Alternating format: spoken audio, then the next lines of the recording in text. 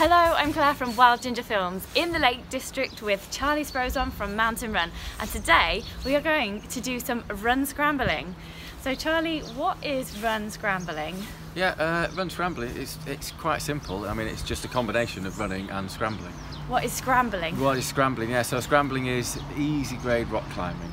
Brilliant, it sounds fantastic. So where are we going to go today? So we're sitting in the Great Langdale Valley. We're outside Stickle Barn. It's a great place to meet. We're going to go and do probably one of the most coveted scrambles in the Lake District, being Pavey Ark and a scramble called Jack's Rake that runs diagonally across an improbable line, basically, that when you look at it looks very severe, but actually when you get to grips with it, we've got a lovely groove to go up. It's a nice grade 1 scrambling and a very, very classic route. Fantastic, so Jack's Rake on Pavey Ark. Off we go, I'll follow you. Cool.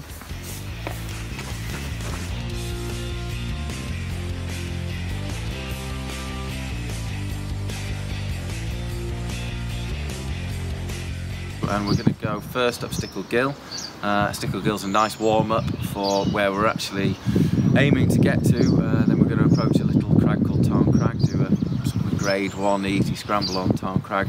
It's not quite detailed down as rock climbing, although we are climbing on rock. We've got 4 points of contact or 3 points of contact, so we're using hands and feet on the rock. The idea of run scrambling is, rather than traditionally people who are going out scrambling would wear walking boots or a scrambling type boot, we're not going to be doing that. We're going to be dressed in running clothing, we're going to be going light, we're going to be going quite a bit quicker and much freer and easier, and we're wearing running shoes at the same time, which for me makes it a lot nicer, less technical and easier to be able to scramble, much more free feeling.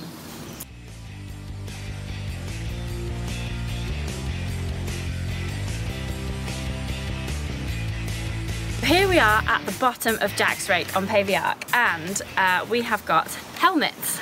So Charlie, is it going to be dangerous up there? I mean, yeah, obviously we're moving into dangerous terrain inherently, going up this groove, and we're moving into wet rock. It's steep, slips are possible, but that's not why we're wearing a helmet, because to be honest, if you fall off here with a helmet on, it's not going to do much good for you. The reason why we're wearing a helmet is because there's a lot of sheep that move around on top of Pavey Ark. There might be other people climbing on here, although not today, it doesn't look like, but there might be other people climbing on here. There might be people up at the top, and the helmet's on top of our head to stop rock fall damaging us in that way. Yeah, so that's the reason why helmets. Plus, it adds an extra bit of confidence to us. Yeah. Great, I feel good about wearing this. Good. So what other kit do we need to go scrambling then? I mean, scrambling wise, really, we don't need so much of the kit. You could take out a small rope. Something like Jack's Rake, it's not really rope territory. The trainers really are what we're going to look at for safety kit. So I'm often looking for really grippy shoes, things that I can be very flexible with. I can jam them into cracks, and I've got as much traction on them as possible. So I want a good compound rubber. So good grippy shoes. Good grippy shoes, yeah. Yeah, and that is all we need. Yeah. What about gloves? Would you scramble in gloves? Like I've got these really good flippy over gloves so that I can grab the rock. Yeah. Like, so would you do it in gloves? Gloves can be applicable. You can either use a glove like you've got, that's allowing your fingers to be free, or you can use a glove that's got sort of leather palms and leather fingertips on. Like a bike glove? Well, it would be a Vaporata or a scrambling glove that allows you to get some good grip onto the rock and keeps your hands warm whilst you're touching the rock, because rock can be inherently cold. We've got sunshine out today, so I'm quite happy for my hands to be free, but yeah, gloves are a good option as well. Okay, fantastic. Well, let's get our helmets on and off we go up Jack's Rake. Cool.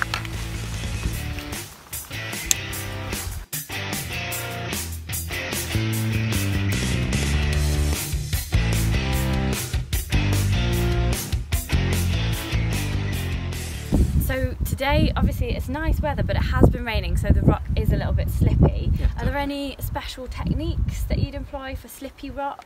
I mean, generally, yeah, for rock all round, there's certain sort of terms that people use, like green is slippy and grey is grippy, and that's a great way to think about things. It works a little bit more when you're scrambling up gills like we did up Stickle Gill, where there's going to be a lot more green rock. Inside this Jack's Rake, there definitely is going to be some green rock in there, so we're looking for dry rock, or if we can't find dry rock, we're looking for little spikes that we can stick our shoes on top of.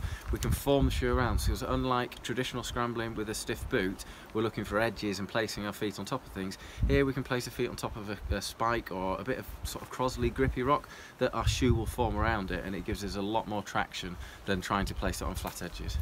And you mentioned before about 3 points of contact. Yeah, What's totally. that? Yeah, so again, back into sort of climbing terminology, 3 points of contact means that we've either got 2 hands and 1 foot, or we've got 2 feet and 1 hand, and at all points we want to try and keep that 3 points of contact. Sometimes you might end up with 2 points of contact and you'll be feeling a bit more confident in those areas. Apart from that, as a sort of try and keep it as religious as possible, that we're always 3 points of contact with the rock.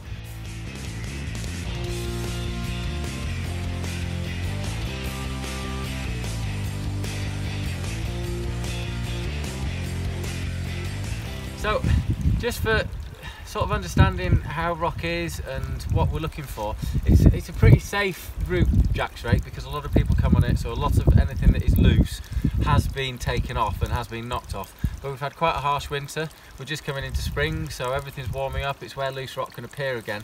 A good way of testing out rock is using the heel of your hand and just tapping it and feeling what it's like. It takes a bit of time and a bit of experience to get right, but you should be able to feel the shot going up your arm, you should be able to hear the sound of the rock, if it's hollow, if it feels hollow. Other things to think about is we don't pull out on a piece of rock ever, we try and pull down on rock, because I'm pulling out on something that happens to be a bit loose, I might pull it out of my hand. That could be either a shock or it could be catastrophic, so we're always thinking about downward pull and just knocking things with the heel.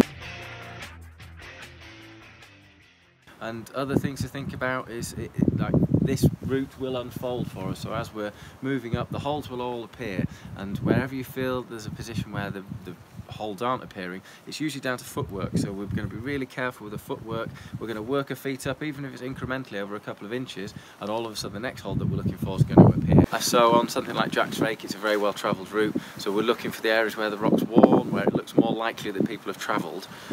If you're on stuff that's a little bit more hysteric, I guess, and people haven't travelled so much, it requires quite a lot more route finding skill, and I think really that requires you going out, gaining the experience, maybe coming out with somebody like myself or other type scrambling guides who are then going to be able to take you through those areas, and you learn and keep on learning, and it's all about building up a dictionary of placements and holds and how to find those routes. That's a little bit more technical.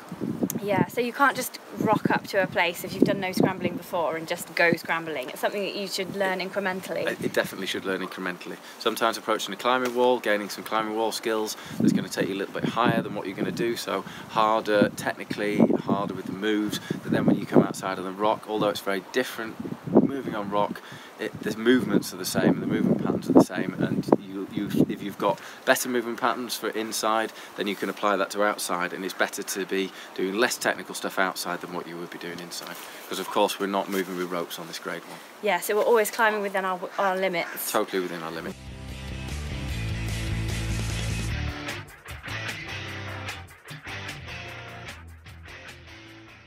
We've had a great day on the hill today. Yep. So Run-Scrambling, is it quite a common thing? How many people are doing it? I think there's quite a few people out there who are running and scrambling, and I think a lot of it's based around the skyrunning events that have appeared in the UK. So I'm an organiser and I organise for the Lake Sky Ultra, and we've got a rear event we're organising for the Game Coast Skyline, and I think really those are probably the two events that are pushing people to go out run scrambling, but we're not the people who have originated it. It has been going on, I think certainly the UK since 1980, somewhere around there. Things like the classic Rock Round and Rock and Run and Andy Hislop. There's a lot of history behind it, but it's still quite a niche area. Yeah, so just moving fast and light in the mountains and maybe so, doing a race along the way. Yeah, I think so, and I think probably born out of alpinism and mountaineering, and yeah, moving that fast and light. Fantastic. So if people want to get their scrambling skills up to the standard of doing one of these races like the Glen Coast Skyline, like the Lake Sky Ultra, what should they be doing? Well, ultimately they should be going out and testing the water, so just incrementally moving up through the skills as we've done today, starting with something nice and easy, and then just growing and growing. Or there's people like myself and the Mountain Run who put courses on, and we'll teach people the skills that we've gone through today. There's other methods of doing it, going through climbing clubs or going to the climbing wall and getting your climbing skills there, and then approaching the outdoors, but just always operating in a safe level. Fantastic. Well, I've had a really great day. Cool. Thank you very much, and give it a go.